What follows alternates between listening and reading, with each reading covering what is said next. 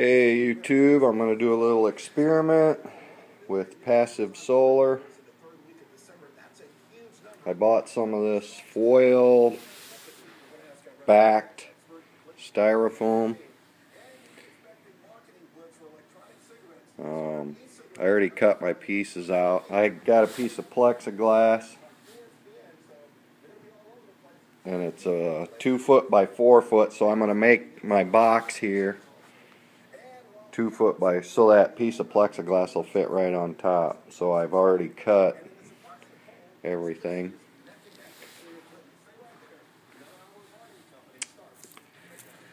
I bought some screen, which I'm going to use for my absorber, and I bought some foil tape. I'm going to use that to just try to tape everything together. I wanted to make this easy because I'm just doing this as an experiment, and then I might build if it works, I might build one that's a permanent one.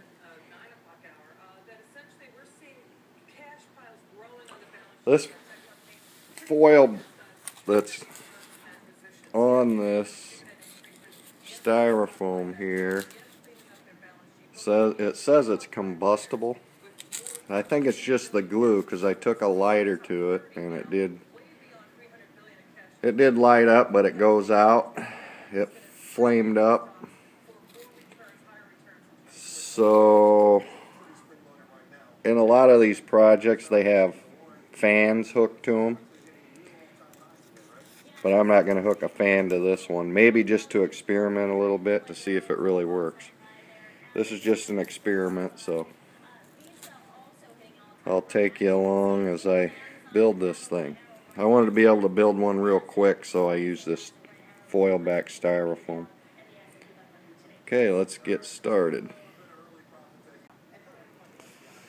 What I did here is I cut 3-inch sides, and those will go around the whole box. This piece, this is the back. This will be the back.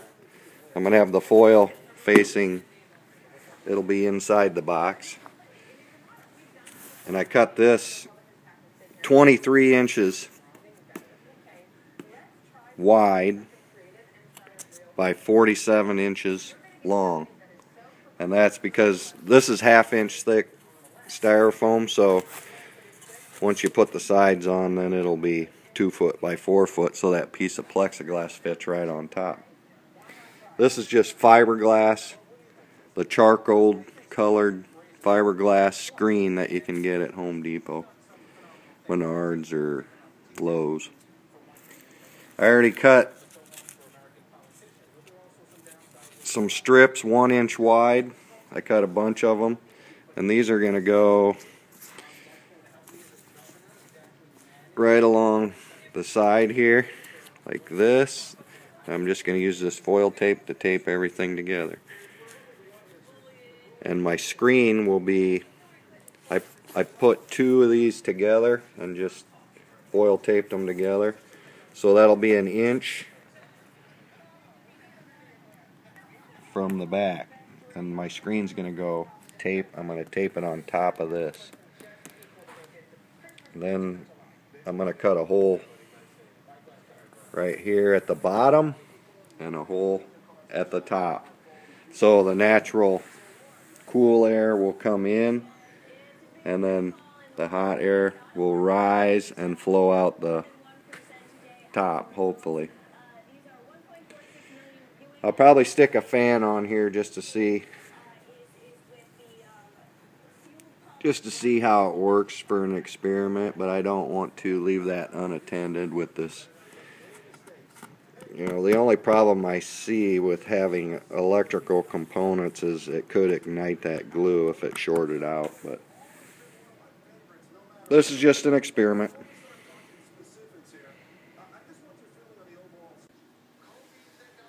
Okay, here's what I've got done so far. I got my 1 inch of styrofoam to put my screen on all around the whole edge.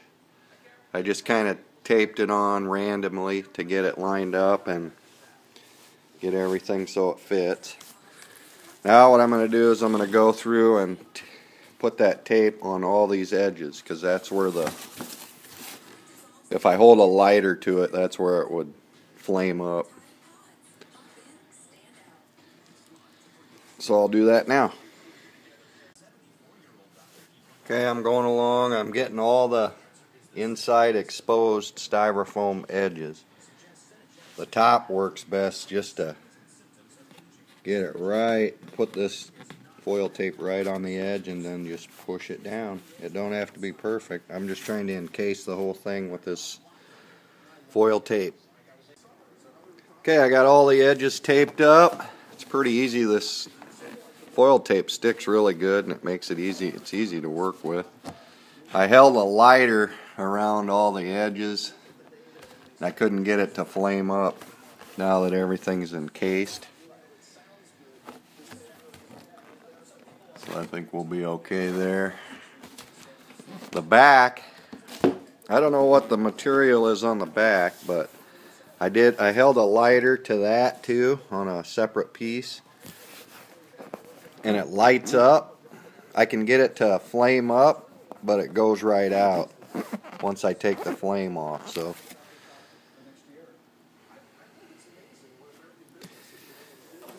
that's what that is. I got that. Now I bought some of this paint, high heat paint. I'm going to paint the whole thing inside, and then I'm going to put the screen on.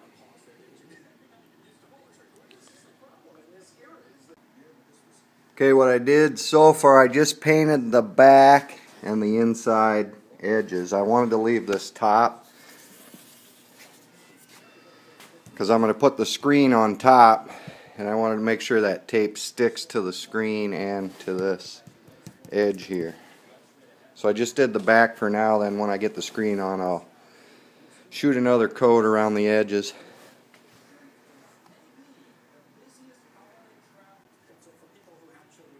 Okay, what I'm doing now, I'm going to put this, I put one side of this screen on and I just taped it on the corner, and then I pulled it tight and put random areas of foil tape,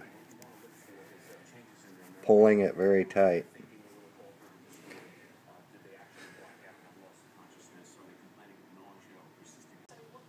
Okay, I got one side and one top taped all the way,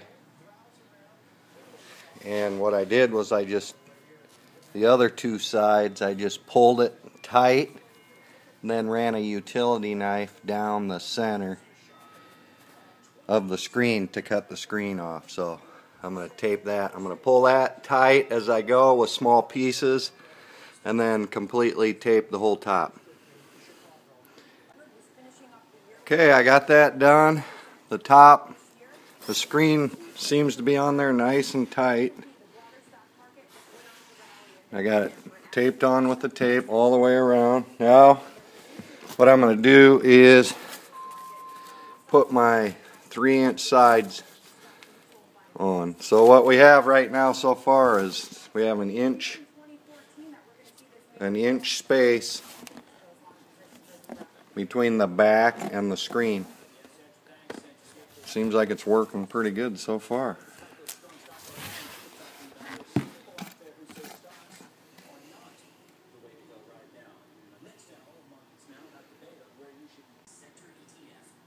Okay, we got the tops, the 3-inch sides, and the 3-inch tops and bottoms all on now.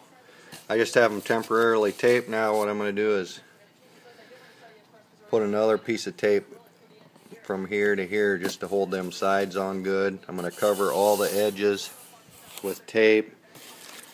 There's some exposed edges on the back too, so I'm going to do that. Run tape there, and then after I get all that done, take it back out in the garage and I'll shoot this silver black right around there. We'll do that and then we'll come back and put the glazing on.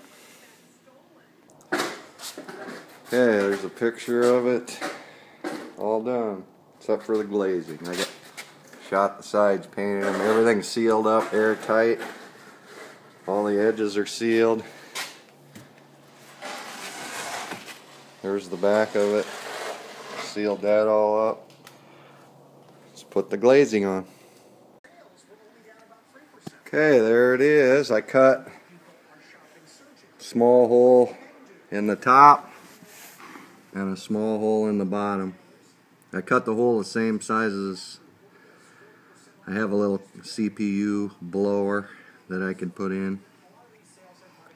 But I'm hoping that just the natural cool air come in the bottom. I got the glazing on, as you can see. I just used the same tape.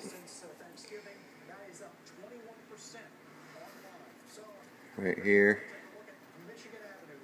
And I put it down, tried to get it nice and straight, so that'll seal up everything around the whole perimeter of the panel. But there it is. Now I'm going to stick it in the window and see what happens. Okay, I got it in the window. Fits pretty good, sets right on this ledge here.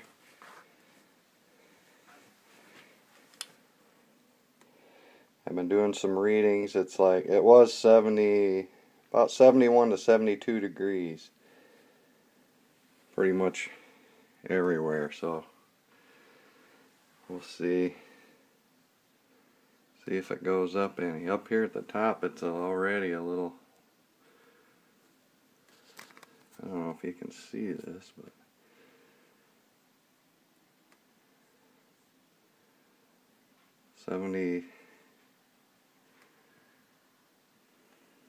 that ain't coming in.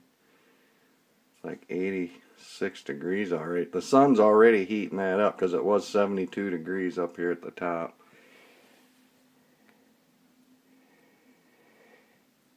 So it's already heating up. We'll see what happens. I just put it in about, a couple minutes ago.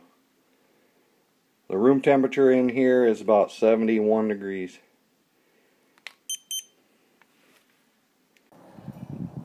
Here's a shot from the outside. I don't know if you can really see it, but it blends right in with the window. You can't even hardly see it. It's about 1 o'clock. And the sun is shining directly at it. Okay, hope you can see it, but I taped a piece of toilet paper, and the hot air is blowing out of the top. You can see that it's blowing by the toilet paper. I'll put my hand over the hole on the bottom. See how it's blowing it? I can't seal it completely off, but I'll take it off, put it on. Take it off, put it on. I can definitely feel the cold air flowing in right here. It's nice and cool down here. So it's working. I put a thermometer kind of out so it catches the air. The room temperature in here was 72 degrees. Now, if I look at this thermometer, we're at,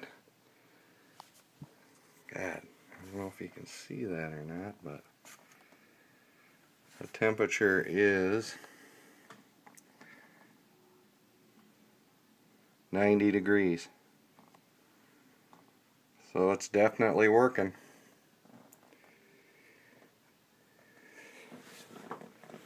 I have a fun little project. I don't see any problems with anything.